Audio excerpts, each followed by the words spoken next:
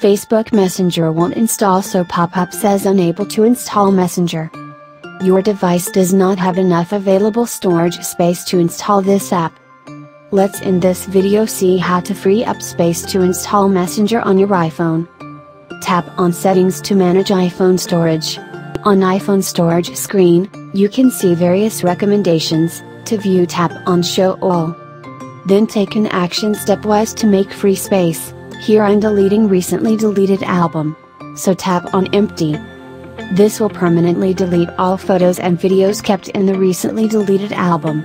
To confirm, tap on Delete from this iPhone. Green tick mark indicates recently deleted album wiped permanently. Another thing, you can find here the large video that storage big space and unwanted, so delete it using this way.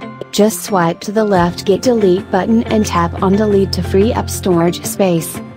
Using same way you can delete listed on screen video one by one, or choose multiple videos by tapping on edit button appear on the top right side screen. Alternate options: restart your iPhone, force close app, delete reinstall app, check Wi-Fi network, reset all settings on iPhone. In the end, open the App Store and try to update and install the latest Messenger app. Hope this become helpful to you. If you enjoyed this video, like it and hit that subscribe button and tap on bell icon to get the latest video notifications alert. Also be sure to follow on social media, and we'll see in the next video.